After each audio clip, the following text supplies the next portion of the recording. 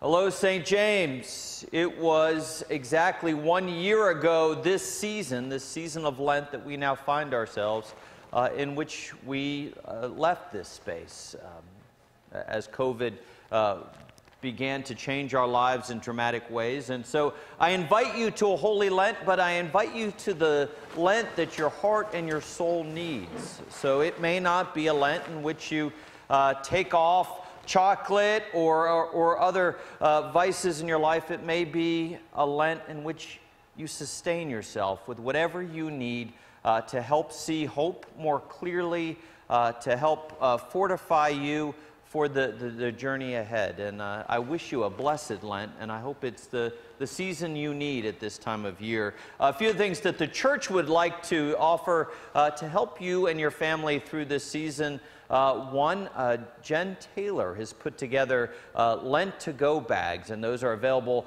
outside the school entrance for folks to pick up with some things inside that might help during that Lenten journey. Also, every day starting tomorrow, it'll be after tomorrow, it'll be every weekday plus Saturday, we will have a daily meditation available for you. We didn't on Sunday because you can participate in our virtual worship, but the remaining days there will be a meditation, and you can participate in that. And I invite you not to be intimidated by that task. Your voice and your feelings and your wisdom as you go through this season is invaluable and would benefit the whole of us. So you can participate either on the receiving end or on the giving end with that daily meditation. And also our Adult Formation Committee is going to begin Mere Christianity, the classic by C.S. Lewis, during this season as well. So there's lots of ways that the church might be able to help you deepen your faith. And those are all available through our weekly email. And with that, we begin our worship. Blessed be God who forgives all our sins. His mercy endures forever. Let us pray. Almighty and everlasting God, you hate nothing you have made, and forgive the sins of all who are penitent. Create and make in us new and contrite hearts, that we, worthily lamenting our sins and acknowledging our wretchedness, may obtain of you, the God of all mercy, perfect remission and forgiveness. Through Jesus Christ our Lord, who lives and reigns with you in the Holy Spirit, one God, forever and ever. Amen. A reading from the Gospel of Matthew. Jesus said, "Beware of practicing your piety before others, in order to be seen by them, for then you have no reward from your Father in heaven. So whenever you give alms, do not sound a trumpet before you, as the hypocrites do in the synagogues and in the streets, so that they may be praised by others. Truly, I tell you, they have received their reward. But when you give alms, do not let your left hand know what your right hand is doing, so that your alms may be done in secret, and your Father who sees in secret will reward you. And whenever you pray, do not be like the hypocrites, for they love to stand and pray in the synagogues and at the street corners, so that they may be seen by others. Truly, I tell you, they have received their reward. But whenever you pray, go into your room and shut the door and pray to your Father who is in secret. And your Father who sees in secret will reward you. And whenever you fast, do not look dismal like the hypocrites, for they disfigure their faces so as to show others that they are fasting. Truly, I tell you, they have received their reward. But when you fast, put oil on your head and wash your face, so that your fasting may be seen not by others, but by your Father who is in secret. And your Father who sees in secret will reward you. Do not store up for yourselves treasures on earth, where moth and rust consume, and where thieves break in and steal, but store up for yourselves treasures in heaven, where neither moth nor rust consumes, and where thieves do not break in and steal. For where your treasure is, there your heart will be also. The word of the Lord. In the name of the Father, and of the Son, and of the Holy Spirit. Amen. Please join me and take a deep, deep breath. Breathe in and out. Feel that breath of God. Feel it enter you. Feel it imbue you. Feel that breath that breathed into the dust and made it life, and made it matter, and made it love. Feel that working through you.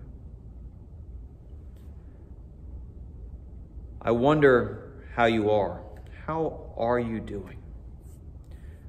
You see, I can't figure out what to say to you to start this Lenten journey because I don't know where all of you are. And I don't want to add any more to that weight pressing on your shoulders. Lent can be a heavy time, and we do need times in our lives where we recalibrate, where we take a look at where we're heading and we realign ourselves with our truest purposes. We realign ourselves with God's love. And that's important work. And sometimes we do that work by stripping things out of our lives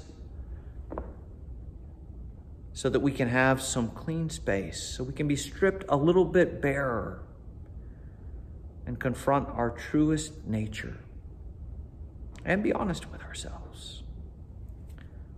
But it feels like the last 11 and a half months have been a Lent unto themselves, where we've already been living with enough restriction. We haven't been able to go to the places we normally love to go, and even more so, we haven't been able to be with the people we love to be with in the manner that we're used to being with them. We've dealt with loss, pain, suffering. And beyond the pandemic, the last 11 and a half months have asked us to confront injustice, political divisiveness, hurt of so much of our humanity. And we do have difficult work to do. That work needs to be done. We need to listen to the hurt outside our doors. We need to have eyes wide open to justice. We need to heal as a country. But we really need this Lent to be what we need to keep going forward, to keep breathing deeply and letting that divine Spirit do its healing work.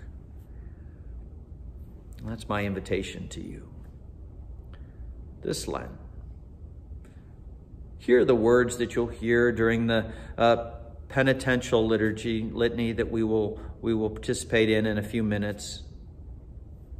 Know that that work is in front of us.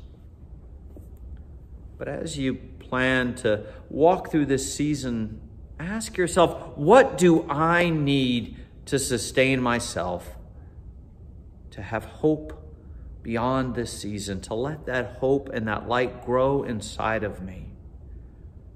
How do I face the cross but see beyond it to the light of Easter morning? How do I take that truth that God breathed life into me and let that be a sustaining force in my life? That's our work. Now, this day, Ash Wednesday, is filled with contradictions or complexities. We have a gospel reading about all of the pieties that we're not supposed to show. We're not supposed to fast and let people look at our gaunt faces. We're not supposed to pray out in public for all to see. We're not supposed to loudly put our coins into the coffers. But we're called to do all those things. We're called to take care of our brothers and sisters in need. We're called to be generous. We're called to be prayers, to commune with God, and we need to commune with God. We are called to fast and to strip our lives down to what is truly important. And we have this service where we put an ash cross on our forehead and we walk out those doors so everyone knows that we went to church, as we hear that reading about not let everybody know about all of our piety. But that mark is a reminder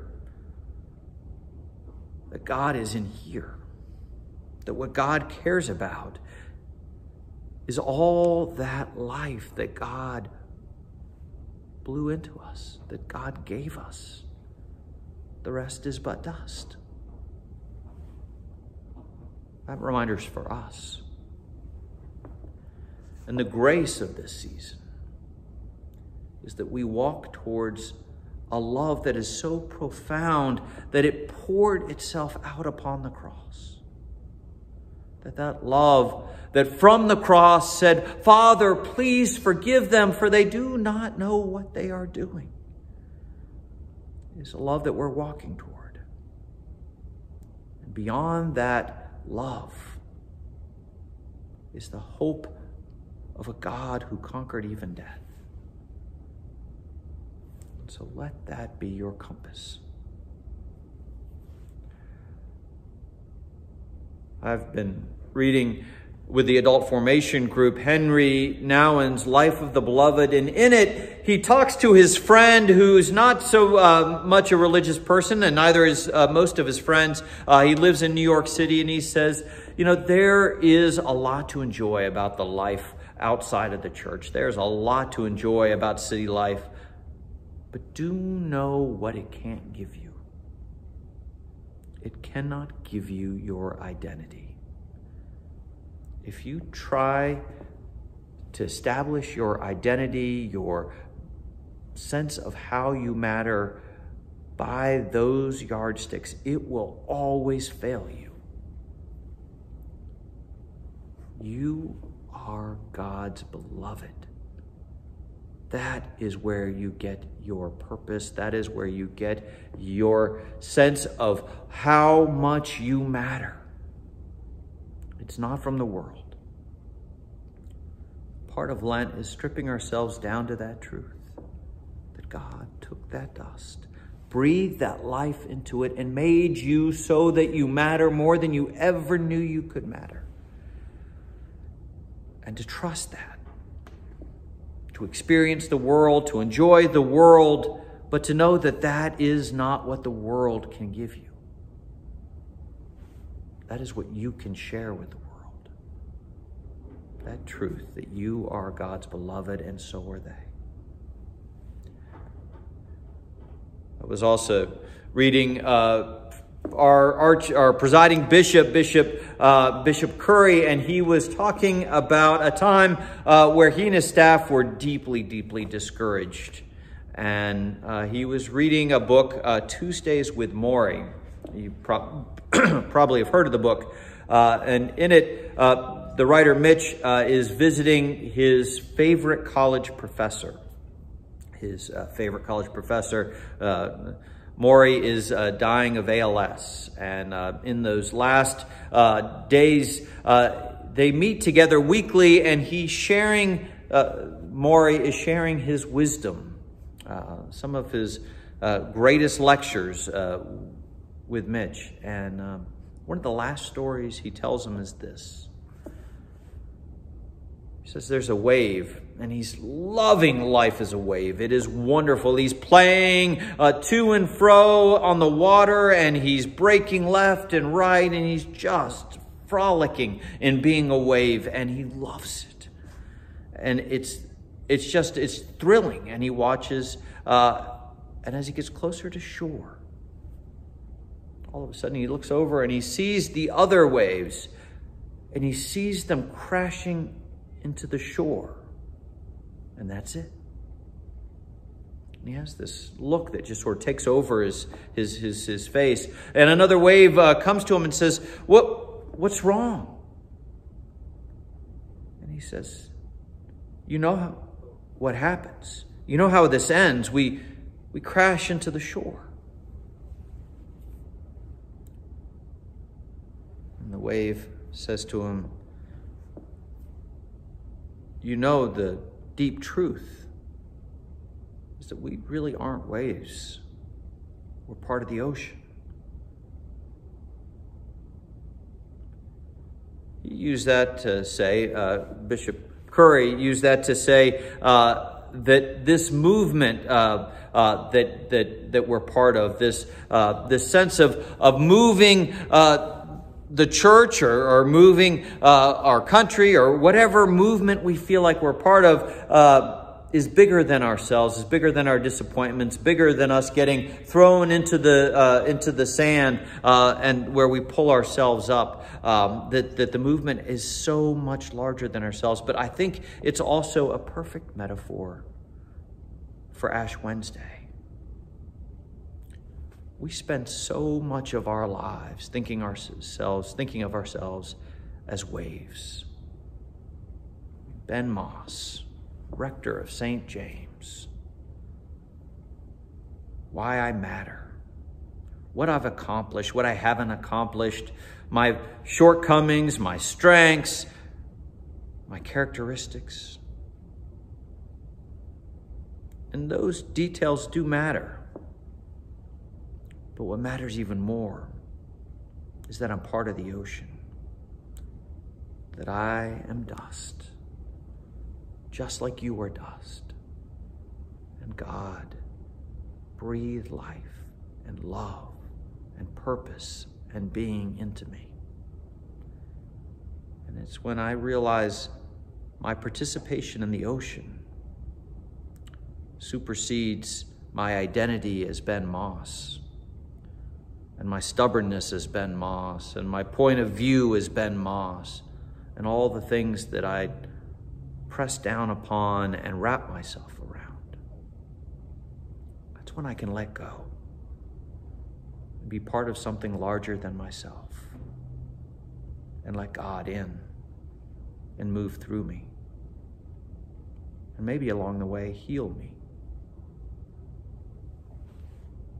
It's my prayer for you this Lent, that you can open up, get beyond yourself, let God in, feel God moving through you, feel yourself as part of something bigger than you, part of the ocean, part of God's movement. Amen. Dear people of God, the first Christians observed with great devotion the days of our Lord's passion and resurrection, and it became the custom of the church to prepare for them by a season of penitence and fasting. The season of Lent provided a time in which converts to the faith were prepared for holy baptism. It was also a time when those who, because of notorious sins, had become separated from the body of the faithful were reconciled by penitence and forgiveness and restored to the fellowship of the church.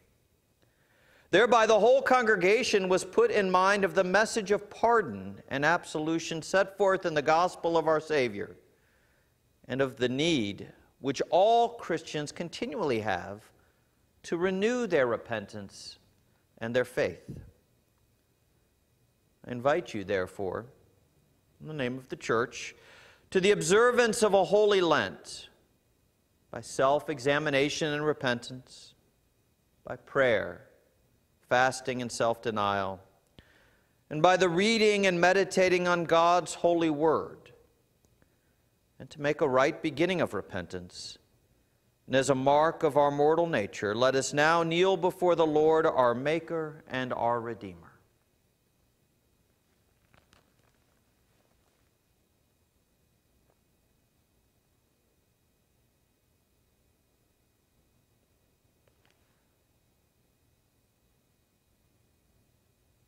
This is a moment where in a minute I will invite you, if you feel so called, to impose ashes on yourself or on the people that you gather with. It can be palm ashes from a previous Palm Sunday frond that might be available, or it can be ashes of any kind. And if you haven't prepared ashes in advance, you can stop now and prepare ashes if that would be meaningful to you. And remember, that is an outward sign of an inward reality, that we are dust that God breathed life into. And so I encourage you, if you don't have ashes available or don't feel called to do that, that you use the time of the psalm to just reflect on our mortal nature and not necessarily on the fleetingness of it, but the wonderful gift of God breathing God's essence, God's spirit into us, and that is the essence of our life. Almighty God, you have created us out of the dust of the earth. Grant that these ashes may be to us a sign of our mortality and penitence, that we may remember that it is only by your gracious gift that we are given everlasting life, through Jesus Christ our Savior. Amen. The appropriate words as you impose ashes are, remember that you are dust, and to dust you shall return.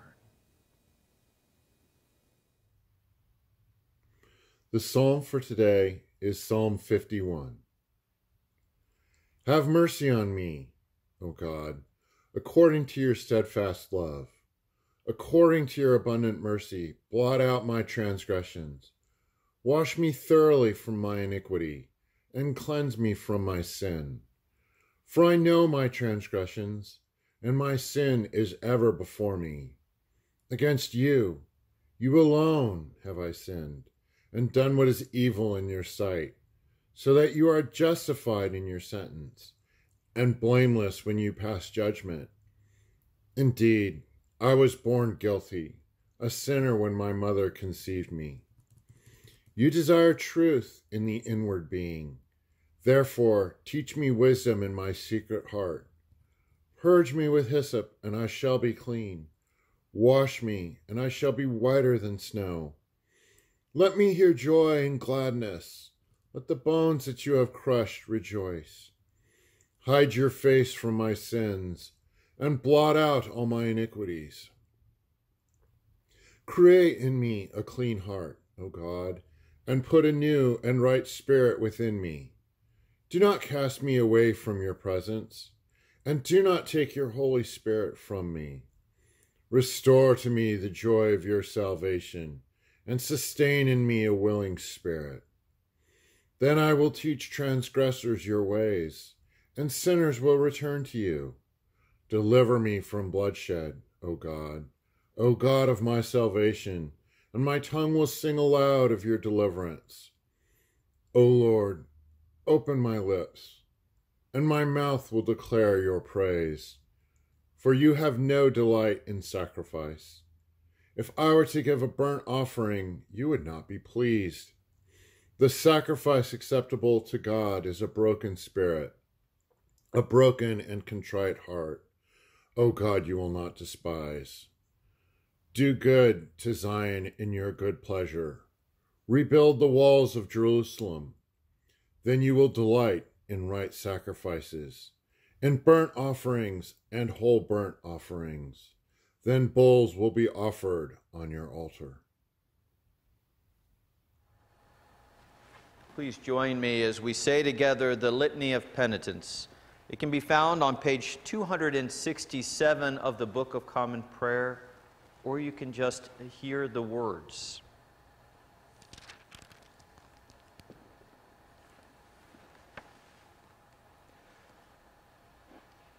Most holy and merciful Father, we confess to you and to one another, and to the whole communion of saints in heaven and on earth, that we have sinned by our own fault in thought, word, and deed, by what we have done and by what we have left undone.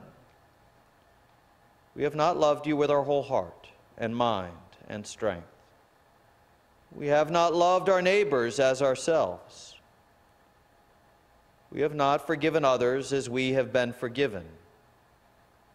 Have mercy on us, Lord. We have been deaf to your call to serve, as Christ served us. We have not been true to the mind of Christ. We have grieved your Holy Spirit. Have mercy on us, Lord. We confess to you, Lord, all our past unfaithfulness, the pride, hypocrisy, and impatience of our lives. We confess to you, Lord. Our self-indulgent appetites and ways, and our exploitation of other people. We confess to you, Lord. Our anger at our own frustration and our envy of those more fortunate than ourselves. We confess to you, Lord. Our intemperate love of worldly goods and comforts, and our dishonesty in daily life and work. We confess to you, Lord. Our negligence in prayer and worship, and our failure to commend the faith that is in us. We confess to you, Lord. Accept our repentance, Lord, for the wrongs we have done, for our blindness to human need and suffering, and our indifference to injustice and cruelty. Accept our repentance, Lord.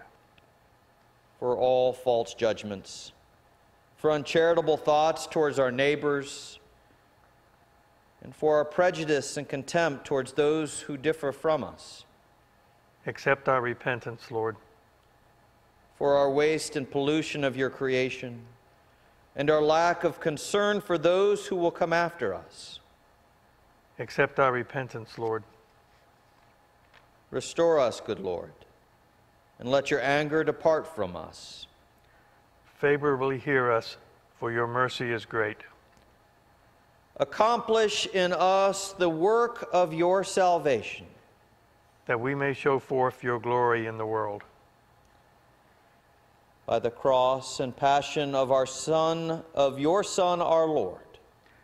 Bring us with all your saints to the joy of his resurrection.